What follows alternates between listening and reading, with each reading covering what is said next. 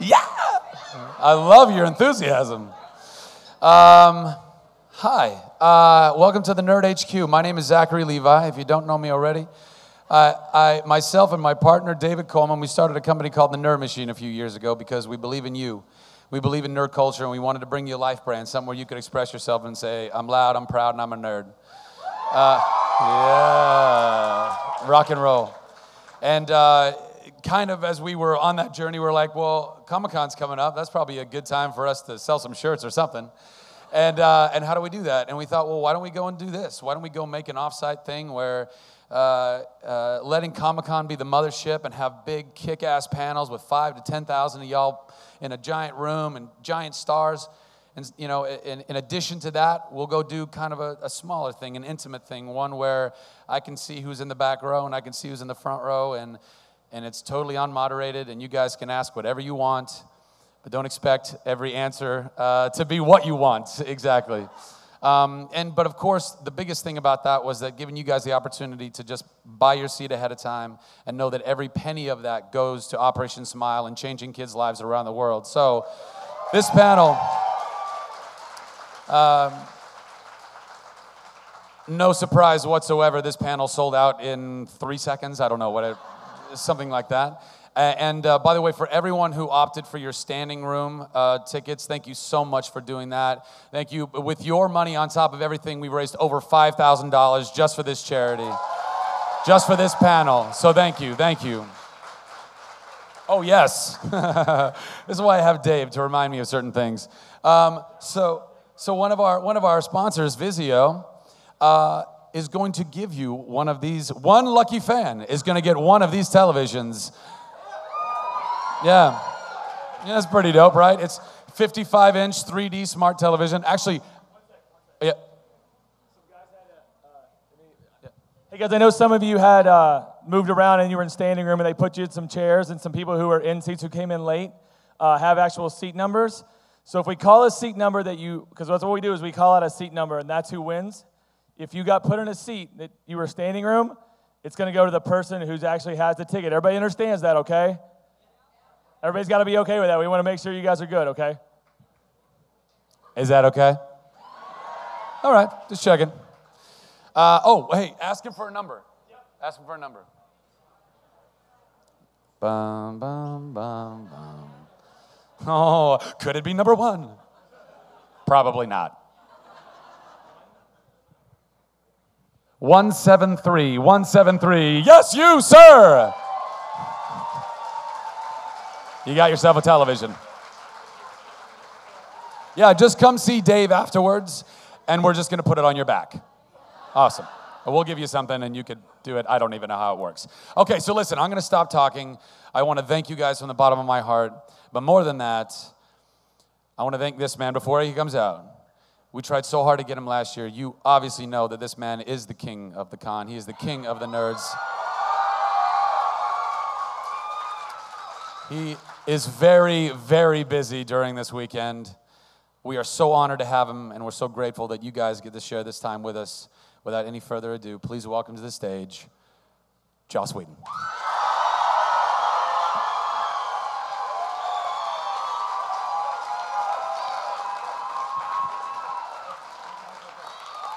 Joss Whedon, ladies and gentlemen. Oh. Sorry, before you, I just to let you, is there any flash photography at this panel? No. Is there any video at this panel? No. You better keep it that way. Joss Whedon, everybody. Hi, okay. First of all, I just want to say I had to abdicate. There was a hostile coup. I'm no longer the king of the con because a lot of us have been coming here for so long, and not one of us has ever thought to do anything as cool or as useful as what Zach has done. And speaking for a lot of people, I want to say there's a new king. Or we'll rule as two kings, like Tenacious D. A king and a not so important king, but still a king. You guys actually paid to come here. That's terrifying.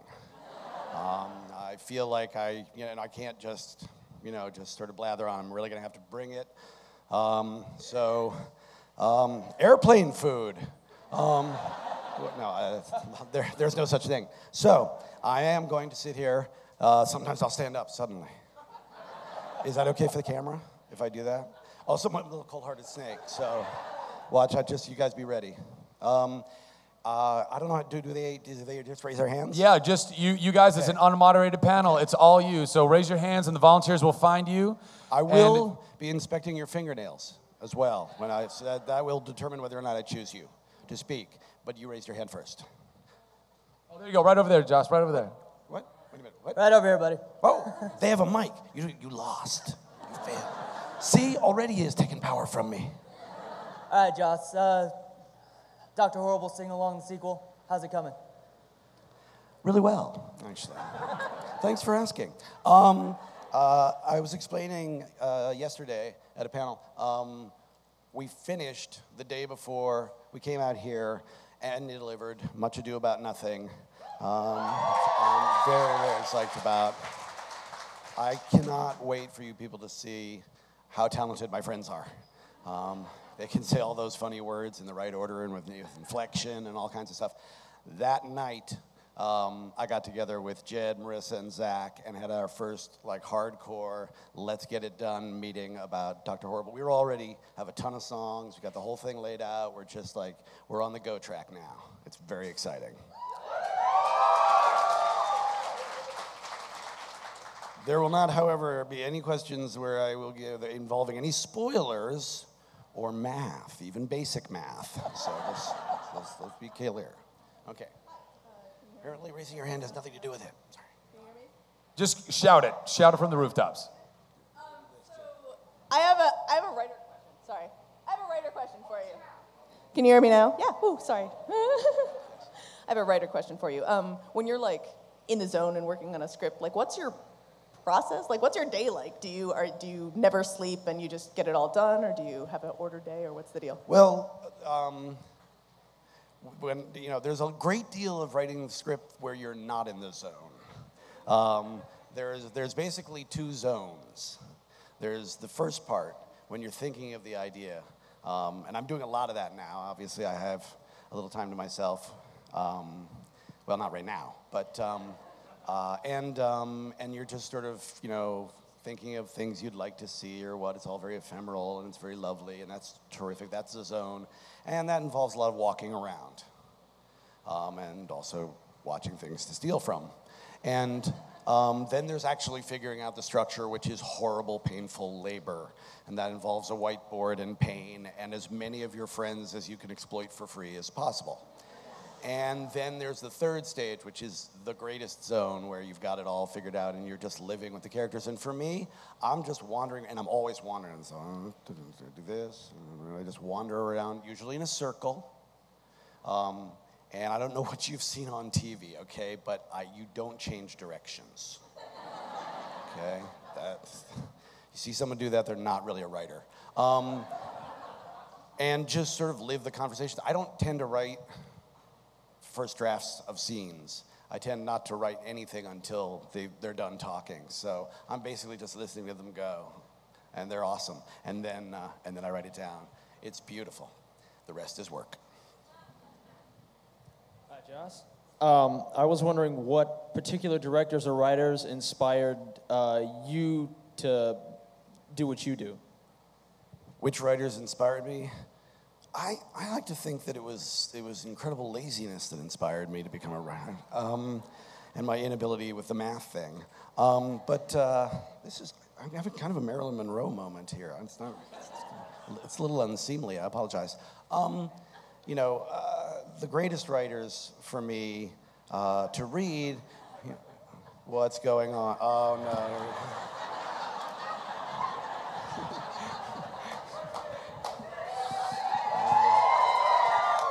We're full service around here. Full service, folks.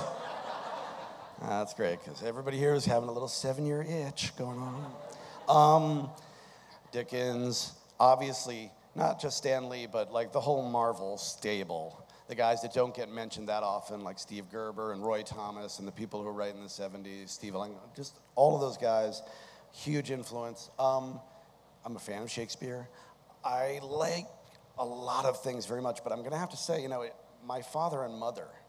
My father was a professional writer. My mother spent all of her time when she wasn't teaching writing novels that were not published, but the sound of her typewriter is probably the thing that I treasure most in my head. And I remember it really well because when that sound was going, if any of us made any noise, she would kill us. So ultimately they read constantly, they wrote constantly, I was surrounded by writers. It was like I was raised by a troupe of comedy writers. It's like, I'm like Tarzan, only less civilized. And just having that around you, more than any other particular writer, is the thing that gets me. But I'm also going to say Frank Herbert. Okay. I was wondering if you were aware of the Loki fandom, and if you anticipated that while you were making the Avengers. The what do you now? I'm sorry, I'm having a little trouble hearing with the sound system. So the what do you fandom? The Loki fandom. Are you implying that some girls think that Loki is sexy? Well, I've hugged him. Awkwardly and for too long. Is there something particular about it besides the fact that Hiddleston is a stud and that the character's really cool and evil? Okay.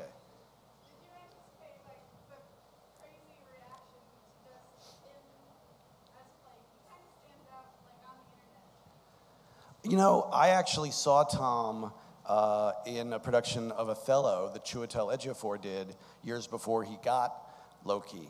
And he was playing Cassio, which is an incredibly unmemorable role most of the time. And everybody was like, who is that guy? First of all, he was like this, he looked like a crane. And he makes that impression. So no, I wasn't surprised when he got the part. I wasn't surprised when he blew the doors off every scene I gave him. And I wasn't surprised when the ladies all wanted Loki to get lucky. You got it. Okay. Microphone.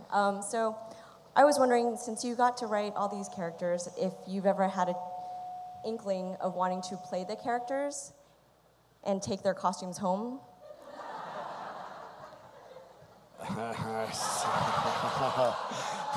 This could be bad on so many levels. Are children watching this? Okay. Sure. All right. Okay. We're going to skip the take the costumes home part and go directly to the I want to play every character. I always want to play every character.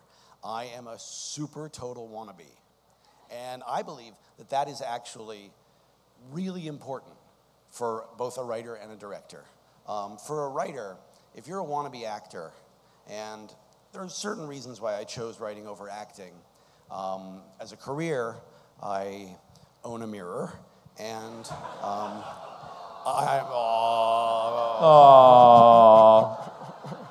and I'm afraid of people. So writing seems to be also the most fun possible. But when you're a wannabe actor, you speak the speech. You don't just write down the words and go, okay, now say it. It's in your head. You're listening to it. You play I have gotten to play every part. Not all the outfits, maybe when I drop a few pounds, but I have played everyone because you have to. And what's great about that, what's actually useful about that is that you're speaking these sentences. And even, if you're writing television, sometimes I'll spend the weekend on a set writing a scene so I know how long it takes to get from A to B and how many words I can put between those, because you can be that specific. If I'm writing a fight scene, very often I will fall to the ground. If I'm writing a crying scene, I have to stop after 90 minutes because I have to stop crying.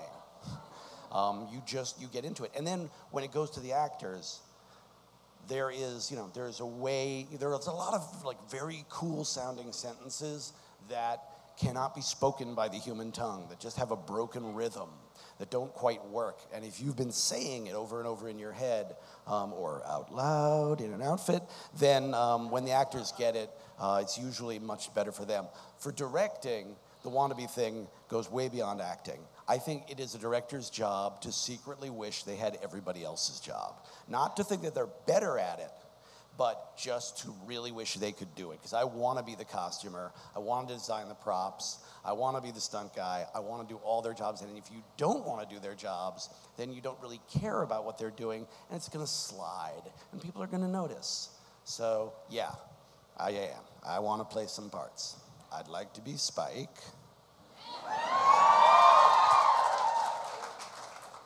Or as we now call him, Loki.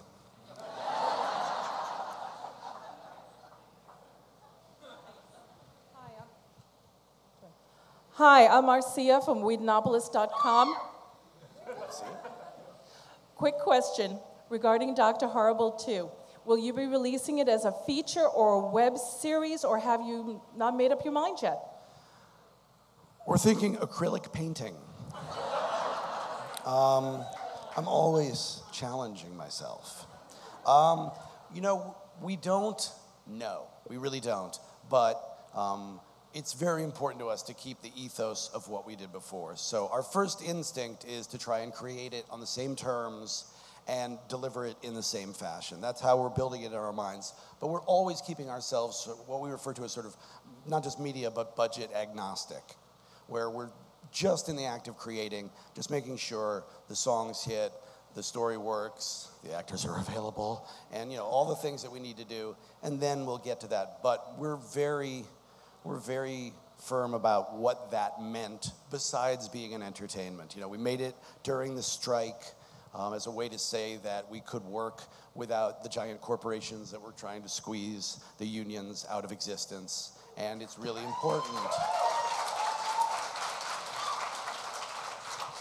And there was a moment where because we don't know the technology, we didn't really know the world that well, where we almost lost our way and sort of caved into a more traditional way of releasing Dr. Horrible. But I'm happy to say Felicia Day was in the house, and she stepped in and said, I thought that we were trying to do this. And since she knows everything, because she's a robot from the future,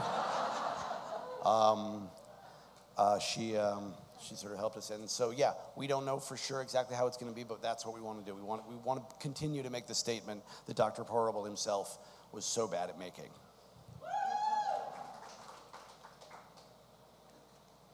Hi. Over here. Hey. Congratulations on Avengers. Thank you. But I wanted to thank you for Buffy. Forever and ever.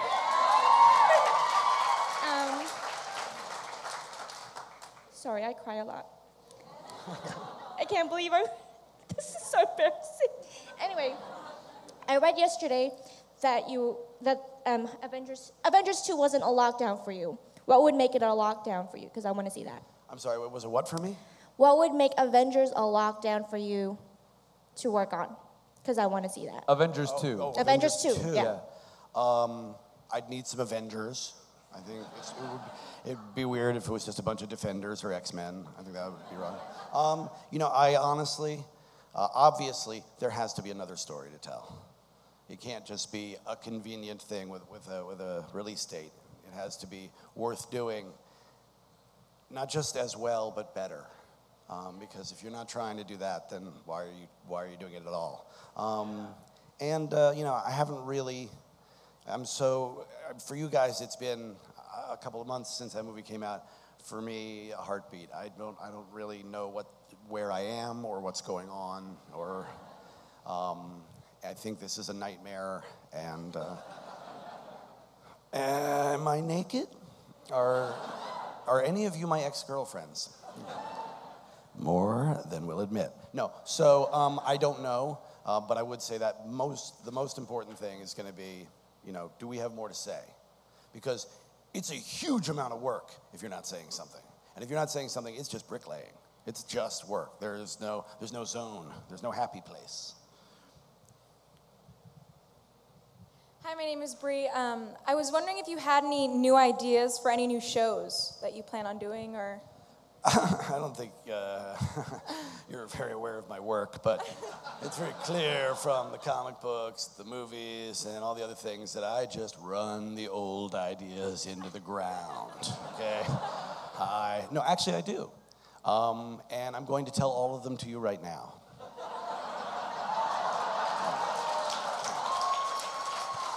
No. Just the ex-girlfriends. We'll meet up later. Yeah, I really do, actually. What I don't have is that, oh, Hollywood, you're paying attention now? Well, I happen to have this script. I don't have that. I have a bunch of things that are, I'm still in that first stage of the ether where they all seem really cool, and I don't know which one is going to be next, which is very exciting. I'm going from here to London to meet with Warren Ellis, to start really booting up Wastelanders as well, and we're working on Dr. Horrible. Those are for sure, but then beyond that, I have a bunch of stuff. It's all really good, I think, but I can't tell you anything about it. You just have to believe me. You have to trust me. We always trust you. Right over here. Hi. Speaking of the new ideas and stuff, have you thought about returning to sitcoms in any way? Sitcoms.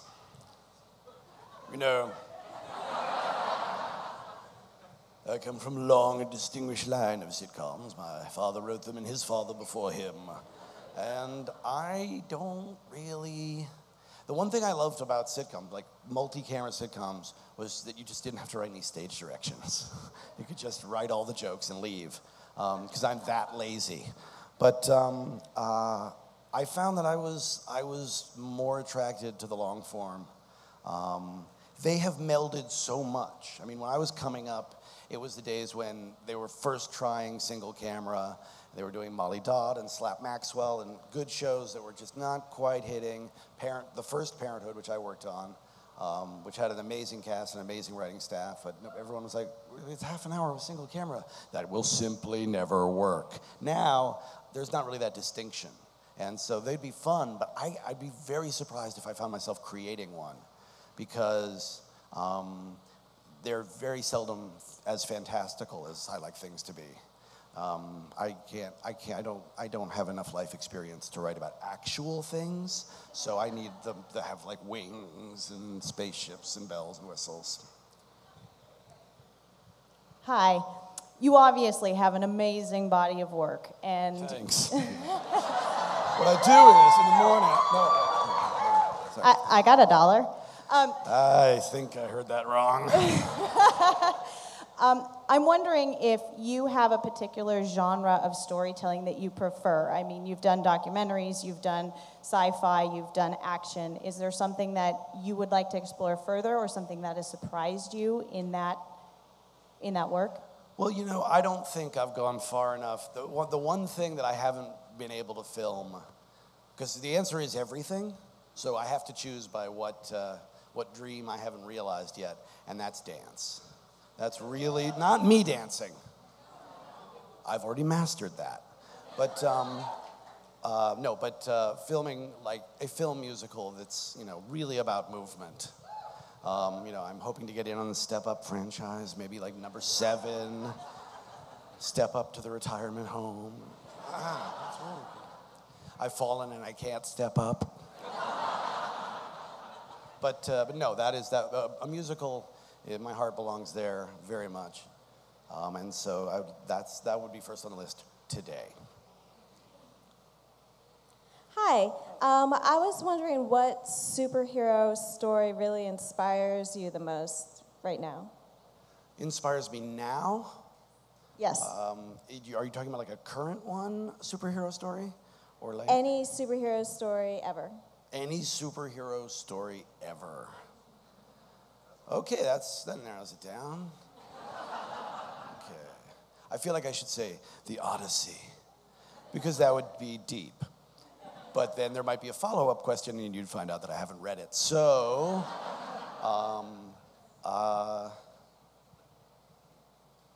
gosh, that's a tough one. But it's going to come back to Kitty Pryde. I'm sorry. It does. because she was, she was the avatar for a lot more of us that admit it. And I should probably admit it less often. Joss, over here to your left. Hey, wow. Hey, thanks for being here today. I feel like the first Batman. I have no peripheral vision. I'm Batman. Or apparently RoboCop. I don't know what happened there. Sorry. I read that your first cut of Avengers was about 3 hours, and I'm curious, are we going to see that footage in maybe like a Blu-ray release? And then also, how did you decide to cut out, 40 minutes of footage? I didn't know it was going to be 3 hours when I shot it. I'm going to grab some water here because I'm starting to sound a little hilarious. Talk amongst yourselves. You gave me trick water, hard water. Oh, that's vodka. Okay, start again. Ask me that again. That way they can cut this out. Right, the 3 hours. Basically, yes, there were things in the movie that I thought were necessary that we learned were not. And basically, most of it is the perspective of non-Avenger people to what's going on and sort of little other story, little through lines for other characters. And there was a bunch of stuff for Steve Rogers, sort of like not relating to the world. And when I was writing it, I felt very strongly that I needed it to keep the human perspective because I didn't think the Avengers were gonna bring that. But then when we looked at the cut, they really were. People saw in them what they needed to see of humanity suffering. So I trimmed a lot of that out. I had a whole prologue thing with Maria Hill that I did because I felt from the start that I wanted to make this a war movie. That was the very first time I ever said, I actually do want to do this. I said, I see this as a war movie. You can't just have a knockdown, drag out with a bunch of superheroes. Because that's too clean, it's too easy, and I have too many superheroes. The only thing bigger than these guys is going to be war. So that's the kind of film I wanted to make, and in order to do that, I wanted to set it up with basically a flashback structure wherein it had happened, something bad went down, we don't know what, because the thing that war movies all have is you don't know if the people you're watching are going to live, but you know there was a war. You know something horrible happened, and I thought, well, these guys are going to spend a lot of time building as a team. I want to say up front, something horrible is coming. As it turned out, I didn't need to, and they wanted to get to the Avengers so much faster that, that fell on the floor. There was nothing that we took out that didn't mean an enormous amount to me, and I didn't love when I shot it, and there's nothing that we took out that we shouldn't have taken out. One thing I will say about Marvel, they don't squeeze.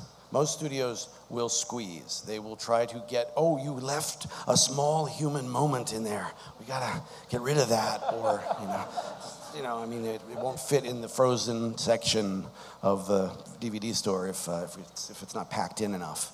And I kept expecting things to get cut out that, besides these bits, that, really held the texture of the movie, and they weren't. So it wasn't like I was being browbeaten. I was looking at it going, this is what I thought, and this is always the case in a movie. Some of what you think you need, you don't.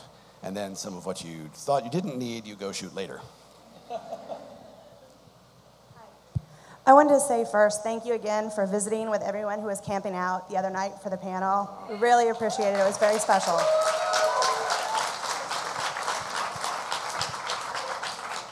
My need for attention is so pathetic, it's amazing. No, it was so sweet. You guys, it was amazing. You guys were camping out. What up? That's crazy.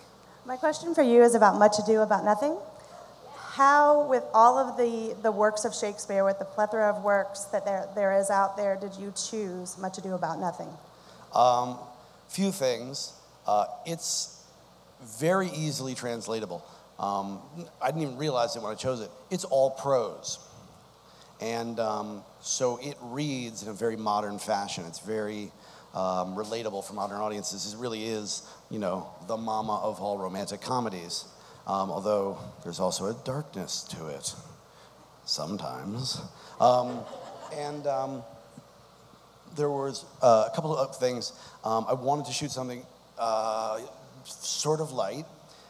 it has one location, so I shot it at my house. So I didn't have to get a location. But probably the most important reason, besides the fact that I actually figured out how I would do it and what I would want to say, is that years ago, we had a Shakespeare reading in my backyard, and Amy and Alexis had read those parts before, and I knew that if I was ever going to film anything, it was going to be them. Hi, back here, the back.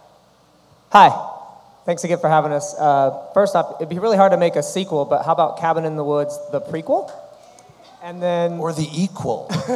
It goes on at the same time.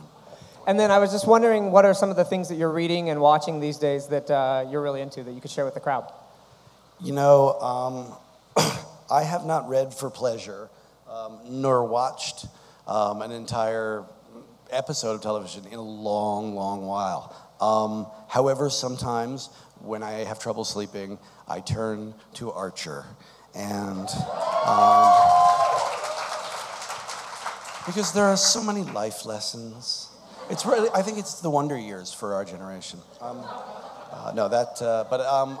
trying to, I have a stack of things. It's like my entire life now is like The Wire. You know how The Wire is basically the new War and Peace. It's the giant tome on your shelf that you mean to get to, that everybody's really pissed you haven't because it's a classic, but it's gonna take a while to get into it once you start it, and you're just, any minute now. I mentioned that to a friend of mine, and they're like, yeah, but The Wire is awesome. I'm like, so is War and Peace. It's really, you just gotta you gotta make the commitment. But now that's with everything. There's so many shows I wanna watch. So I got nothing. I got Archer. Yeah, hey Josh, thank you very much. My question was two-part. First of all, what's it like, the process of working with your brothers? I'd like to know about that. And from when you were younger to kind of growing up, is that something you've always done? Have you been close and worked with them? And the second part is, what was your inspiration working with Drew Stoddard and behind Cabin in the Woods? I mean, where did you come up with that? It seemed to be a labor of love, to say the least. Yes. Love and mutilation. Drew Goddard and I, we share a fairly demented sensibility. He's the guy who told me about Archer in the first place. And first time I watched Archer, I said to Drew, this show seems like something you mumbled in your sleep. I mean, it's so you. It's very, his subconscious is just horrible. It's a horrible place. I don't actually know where the idea came from because I just had it. And then I was like, oh, yeah, no, there's the whole movie, boom. But I also know that Drew was the only guy that I could make that with because he was the only guy who would understand that there would have to be a unicorn. Goring a guy to death with its beautiful white horn. And so once you know that about a person, then it's go time. With my brothers, we're actually half brothers, and one of them is, Jed is 11 years younger than me, Zach 15 years younger than me. So I used to actually work with them because I would make little home movies. I'd come back from film school in college and be like, okay, you're 8, come on, we're gonna go noir. And I mean, I was doing all kinds of things I shouldn't have been in. But then, then they went off on their ways, and we didn't work together at all until the strike. And we were nervous as kittens, all of us, that we were gonna either tear each other apart or, like with Drew, it's so organic that it's almost like writing alone. We just, you accept that every now and then I get more surprised and intimidated. We have a real extraordinary rapport, and this also applies to Marissa. Jed's wife and, an extraordinary writer. We just, it's a room full of equals that I get to be in charge of. And it's, I spend a lot of time building writers' rooms. You go through a lot of writers trying to find your team, and we fell into step, and a lot of that had to do with our sensibilities being similar and our influences, because the one writer who was my absolute greatest influence that I forgot to mention was, of course, Stephen Sondheim.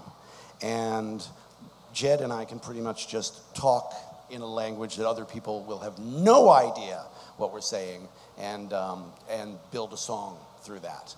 So it's very organic. It's kind of beautiful, actually. Hi. Hello? Magic. one of the reasons I really loved your work was the comedy, the humor. Are there any comics or comedians that you would love to work with? You know, there are many. And in fact, for Much Ado, I hunted down Ricky Lindholm from Garfunkel and Oates and Nick and Brian from Britannic. I basically just cold called them, like, will you come and be in my movie? Because I'm a fan of you. And that led to, of course, my illustrious acting career as a poop coach. So, very proud of that. And I got to work with Patton Oswalt on Dollhouse, which I still give myself enormous credit for because I had never seen him act. I had only heard some of his albums, and I was like, this is the guy. He should play this part. He's going to own this part. And I don't know why I knew that, but I was totally right. He was so good on that show. I would love to work with him again. I watched him. He did a gig on Thursday night. I got to go see here at San Diego. He's phenomenal. Bo Burnham and Mike Birbiglia are two guys that I listen to a lot. I used to listen to comedy albums a huge amount as a kid. And because back then we didn't have anything else. And I've come back to it. And I'd like to thank LA traffic for bringing me back to my roots because it's the only thing that keeps me from killing human beings with my car when I'm on the 405.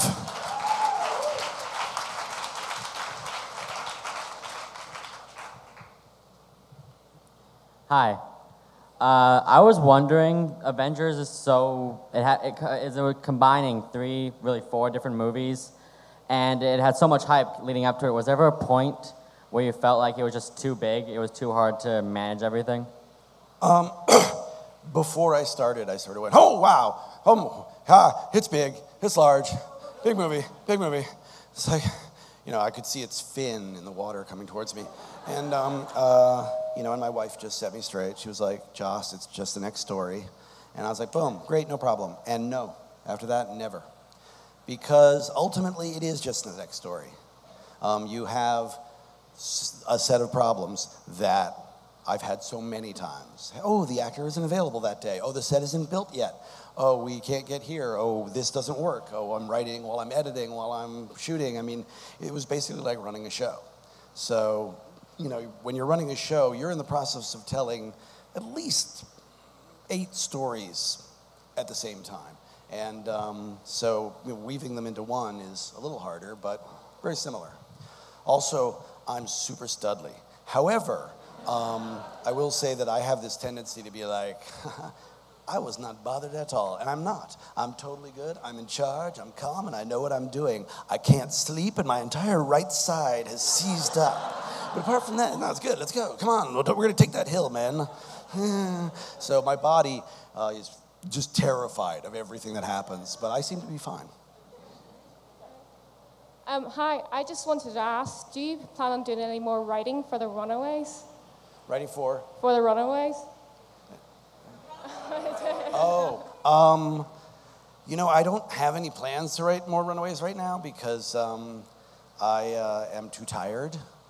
But that was one of the most fun experiences for me ever because Brian K. Vaughan is a master and was very sweet to me about taking it over. I love that book. I love that cast. And I got to do so much historical research to create the 1907 version of the Marvel Universe. And in fantasy, some people do a lot of science research, every now and then you sink your teeth into it, but usually it's just like, you make it up. He's a Gloopy demon, they can all hop, whatever, it's your stuff. So really getting into the history of that, I loved that piece so much, and because every single character in that universe is based on some little reality of history or some phraseology or some belief, and except for like one that I just made up. Oh yeah, dead George Pelham. That guy's just a zombie.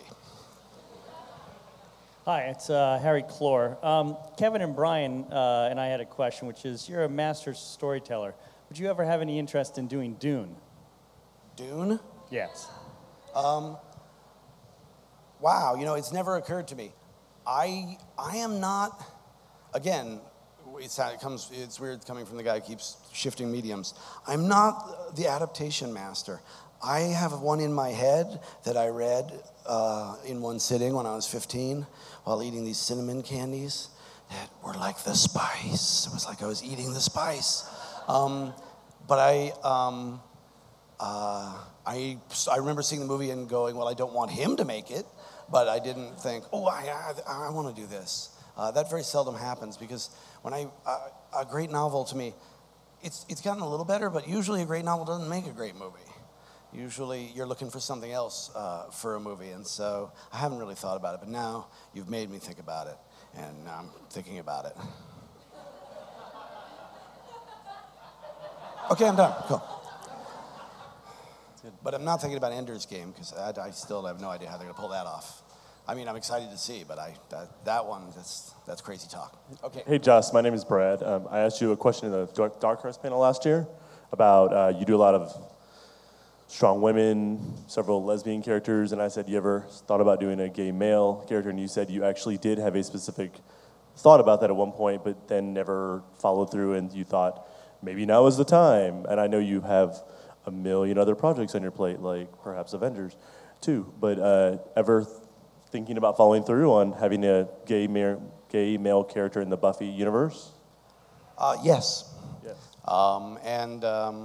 We've even an had out some character, I discussions guess I and should say. plans. Sorry? An out character, I guess I should say.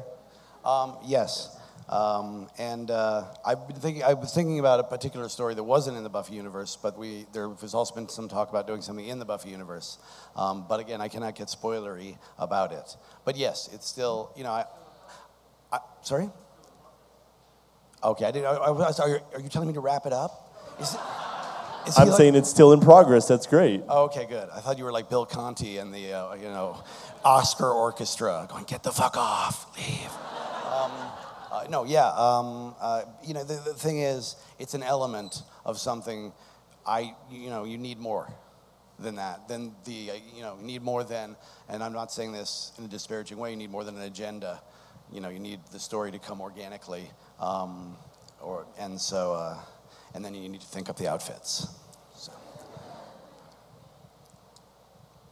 Hi, Josh. Thank you for being here. On a personal note, I met my girlfriend in a midnight line at Walmart for Buffy Season 6. So, it's amazing to actually be able to tell you that part. Two quick things. First off, Avengers 2 would be awesome, but I could see you doing Guardians of the Galaxy much easier. I think you'd be able to handle that story, and I don't know if anybody else would. But there's a lot of people going around, like Kevin Smith, releasing movies and touring with them, the guys from Repo and Devil's Carnival. Is that something maybe you'd look at in the future for like Dr. Horrible 2 or anything like that? I'm sorry, right after Kevin Smith, I stopped being able to hear. Oh, I'm sorry. Where they release their movies, they tour with them, the guys from Repo and Devil's Carnival, Kevin Smith, with stuff like that. We've actually talked about that, potentially with Much Ado, if we don't, land a distributor or something. There's definitely so many different ways to go about it, and the homebrew is a very powerful drink for me right now. It's really, Dr. Horrible was the most fun that I ever had until Much Ado. So those things and these ways of getting them out there that are not the sort of set ways. Because the only thing about, honestly, I've worked with great studios, but it's, and I've worked with a network too. And the only thing that is they're so long ball on the game. They're like, this is the most magnificent thing. We can't wait to show it to people 3 years from now. And you're just like, I'm impatient. I don't like that. So I'm very interested in doing that kind of thing. I just haven't figured out which is going to be for what, when, next. Thank you. I was wondering if we could go back to Buffy for a moment. About the character of Xander. About once every season or two, he would show a definite dark side, like not telling Buffy about the spell, and then once more feeling he basically gets away with manslaughter about 4 times with no repercussions. How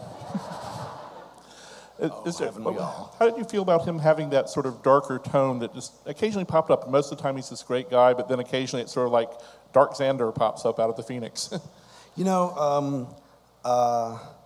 that moment where he didn't give the message to Buffy was like, it's so silly, I sound so silly. It was a pivotal thing for me because it wasn't evil.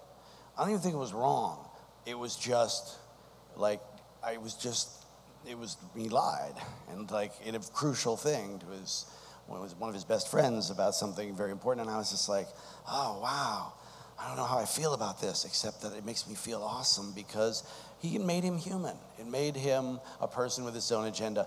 There is nobody who is always affable and delightful. And in fact, if somebody is too affable and delightful all the time, you gotta wonder what's gonna happen when they pop. And Xander was the beginning of something for me as a writer that I've pursued much more since, of just, it's fine, it's great, we're all that, he's a good guy, you can trust him, but guess what? Sometimes we fail, and sometimes, the humor, some self-deprecating humor comes from rage. I don't know if you knew that, but, I think that he's always been able to walk a fine line with that, and that's something we're actually pursuing in season 9 in the comic as well. And it excites me because it makes me feel close to him. It makes him human. Also the manslaughter thing, because what? I wasn't drunk. I just, driving around. Well, anyway.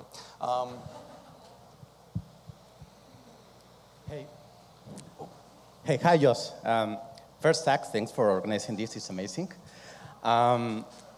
Joss, you have done incredible storytelling with a lot of great universe. I know that you're continuing Firefly on comics. Have you ever thought of doing a Firefly video game? Firefly? Video game. Very much. And I actually ran into Cliff Bleszinski last night, and we were like, we gotta do Firefly. Yeah, we're not sober. I think it lends itself to a game. There was a lot of talk about doing a multiplayer, and a massive one, and there was competing companies, and I took all these meetings, and then I turned around and it had just sort of all disappeared, and I don't know why, because I think that verse is so ready for serious gaming, because there are so many things, there's so many worlds, so many kinds of ships, so many things to achieve, so many people to be, so many things to do besides killing, but a lot of killing. No, I'm all for it. That's one thing where I think they would be perfect mates. But I don't have that kind of money, so I'm just always waiting for somebody who does to come and say, okay, let's go, I have the rights. And they'll walk like this. Because, they'll be from the 30s. When they walk like that, they did. Because of rickets. We got time for a couple more questions right here on the left here, Jess. Hi, Jess. I know that you said before you started Much Ado About Nothing, you were supposed to go on vacation. So my question is, what keeps you constantly creating and keeps you from really, it sounds like, ever getting lazy? It's funny. People love the term workaholic, but nobody ever really uses the term workaholism.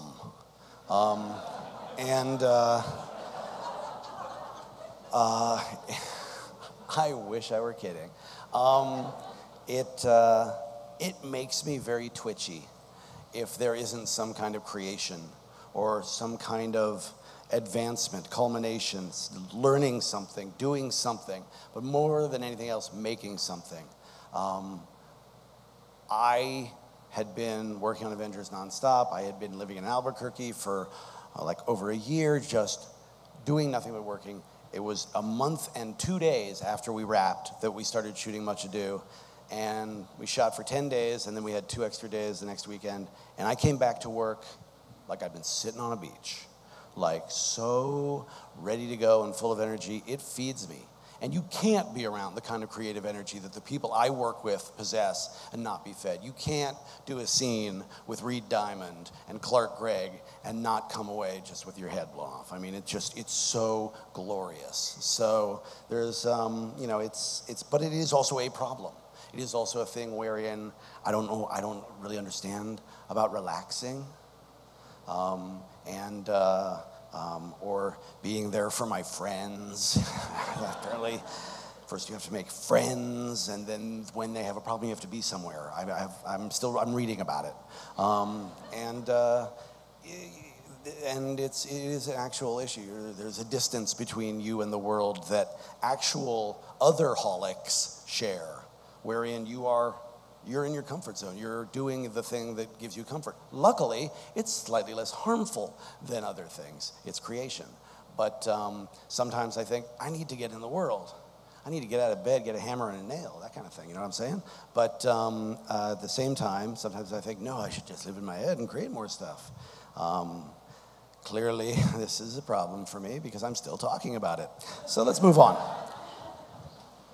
Hi, Josh. I was wanting to know, you kind of are known for killing your characters. And we're in. And I was just wondering, when you start writing, do you have an idea if you're going to kill somebody, or is it just happen while you're writing? And like, how do you decide, I want this person to die? Does it serve a purpose? And which character like to pick? You know, it's, you know, you love to kill, and then but like, is it a musical, or is there a spaceship? I know I want to kill this guy. No.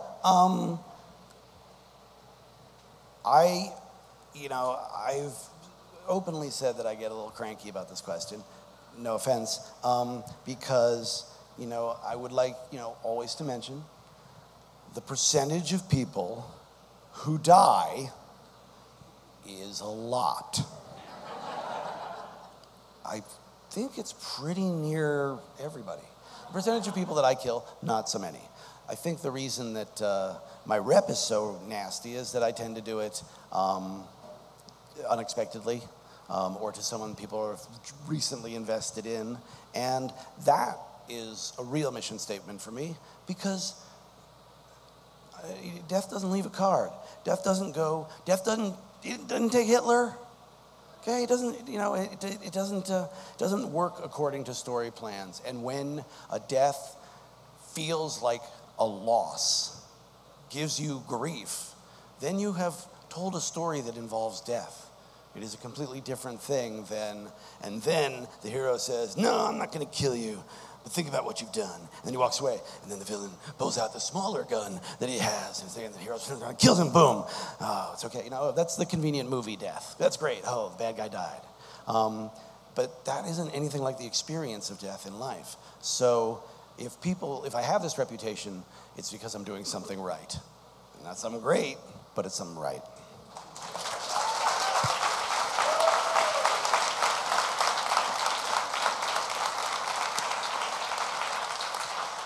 We got time for a couple more. We're going to squeeze it out. Joss, you talked yesterday about how important Tim Minear was to writing Firefly, and I'm just wondering how, when you pick your writers, how you pick them and how you divide up the work when you're doing that. How do you divide up the work? Every team, obviously the Firefly team, I had Tim and I had Gene. I had some people that I had worked with before, and then I got really lucky with the rest of the team. You find out people's strengths early on, basically, in the room. And we were talking a little bit about this with the fact that Jose could actually structure a plot way better than the rest of us. And that doesn't mean he couldn't write emotion or come from character. It just meant that he had those building block skills that are really important for a lot of storytelling that some of us are not as facile with. And some people are rock stars in the room. My brother Jed brought him on to Dollhouse with still more trepidation. What is it going to be like? And suddenly he's going toe to toe with Minear. I've never seen anybody do that. I mean, it's, and those people in a room are incredible. And then some people, they never say a word, but then they turn in a draft and you're weeping. They've totally nailed it. So you just you feel everybody out. And it's like with your cast. If you find, wow, this guy's really good at comedy and that's not what he's playing, we're going to throw something his way. Oh, they can sing. Let's do that. You sort of, you find it out. And there can be a lot of triage. A lot of people came and went on Buffy who seemed like a perfect fit. But by the end of that, the team I had was so stellar. And then the other thing is you just keep hiring people over and over again if they'll still work for you, because then you don't have to meet new people, which, as I explained earlier, is a problem for me. All right, it's the last question. No pressure whatsoever. Has to be the best, though. Who's got the mic? Hello. Hi, Joss. My question is on Avengers. After 2 kind of mediocre Hulk movies, how do you make Hulk like the coolest character on the Avengers?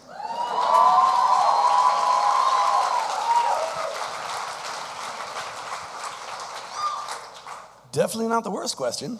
I appreciate that a lot. Incredibly hard work is part of the equation. The moment that Mark and I sat down together to talk about whether or not he wanted to do the part, we got into a discussion about rage and what it really meant. And the very last shots that were delivered were Hulk shots. And the entire time we were doing it, in between, was a process of trying to get it right. And that meant getting his performance right, figuring out who Bruce Banner was, and we both instantly said, well, it's clear he's Bill Bixby. He's helping other people. He's the fugitive, but sometimes he's bigger. And, he's not so focused on his own problems. That was a big thing. And then Mark is one of the most extraordinary actors, an incredible mensch, and it just bleeds through onto the screen. You just can't not know that. But when he just makes his scary face, oh, yeah, he's just terrifying, and it's great because he can, he's just making a face. He's not really mad at me, I don't think. And I got to wrestle with him too. We actually put down some mats and we wrestled because we were trying to figure out how would the Hulk fight, and that was really fun. And then I worked a lot with the animators after the performance capture stuff to sort of take it further and really get that iconic feeling from the Hulk that I felt the first one doesn't look bad for that time, it's really a question of what's motivating him, what's pissing him off now. How do we keep that intensity up? That was a big thing for his physicality. The second movie, I just felt like, he was surfing. I mean, he was just like ripped, he had long hair, and it's just like, Hulk smash.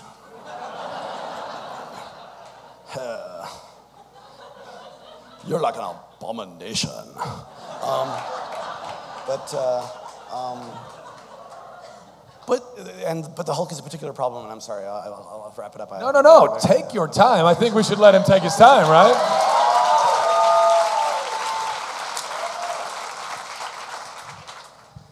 Okay. Basically, not just the physicality, but the Hulk is a very difficult problem because he's not really a superhero. He's more of like a universal horror movie. He's the werewolf. And... but he's also an Avenger. Does that make sense? No. Did it make sense in 1963? It did not. Part of the joy of this movie was like, wait a minute, none of this makes any sense. This is going to be fun. So the structure of how he appears in the movie was done very specifically because one of the things that they always did was like, oh, no, I feel myself changing around a bunch of evil bullies who deserve to die. What will happen? Please don't let me change.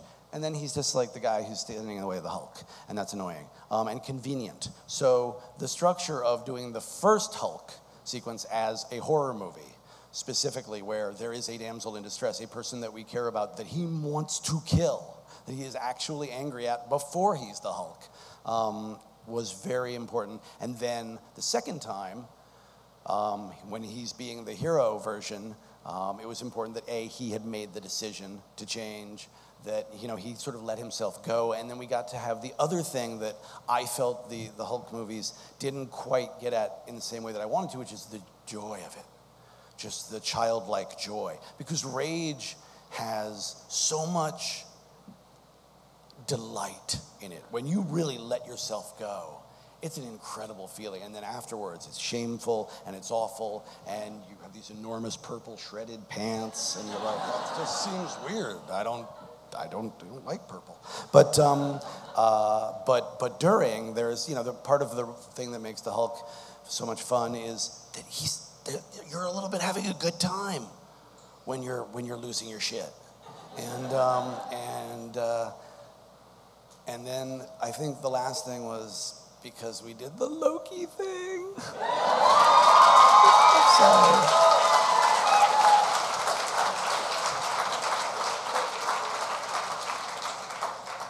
I don't mean to boast, but that shit was hilarious. Ladies and gentlemen, please put your hands together for Joss Whedon. Thank you for coming. Thank you, guys.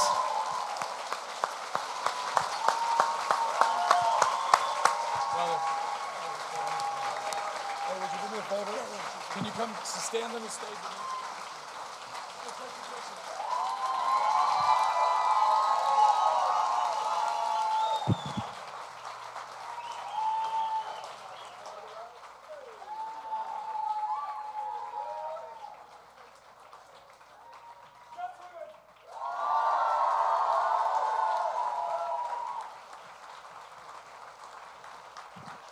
Keep it going, keep it going, keep it going.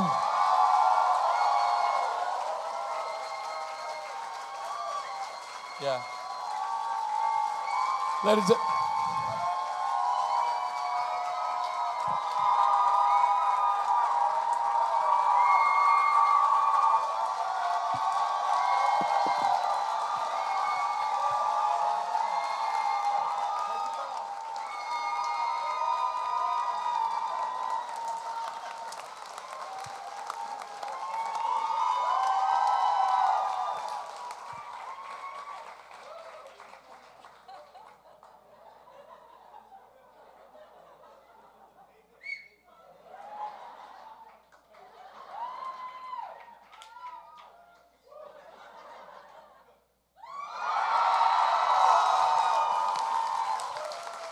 thank you guys so much for joining us for this conversation.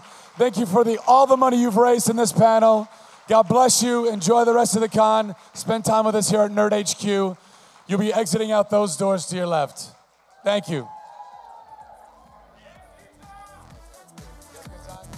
You're welcome. You're welcome.